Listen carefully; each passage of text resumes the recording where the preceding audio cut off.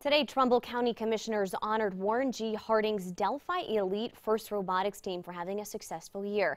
The team has been around for 20 years and is currently ranked among the top 50 in the world.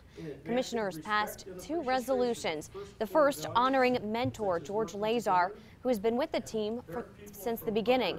The second congratulating the team for their accomplishments and the kids for showing excellent leadership skills. It was very nice to have somebody recognize us for once. It's awesome anytime our kids can get recognition for all the hard work they put in.